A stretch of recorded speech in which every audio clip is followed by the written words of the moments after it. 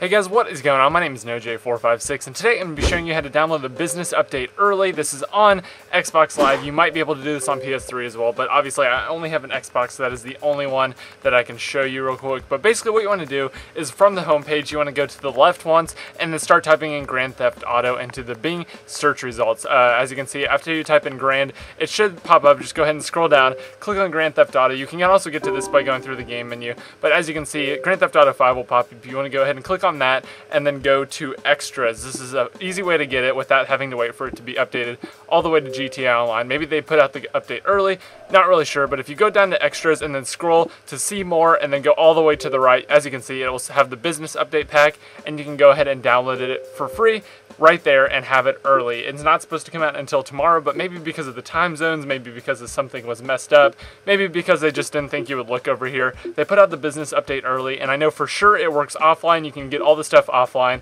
I'm currently in the process of testing the online to see if it is on there, but I just wanted to show you guys that you can download it. You can at least play it on single player, and I will have all that footage out for you guys later on in about an hour or so. So I hope you guys enjoyed this video. If you did, be sure to leave a like, subscribe for all that footage coming out very, very soon, along with the GTA Online part of it coming out tomorrow if it ends up not working. But I hope you guys enjoyed this. My name is NoJ456. I will see you in the next video, and have a nice day. Bye-bye.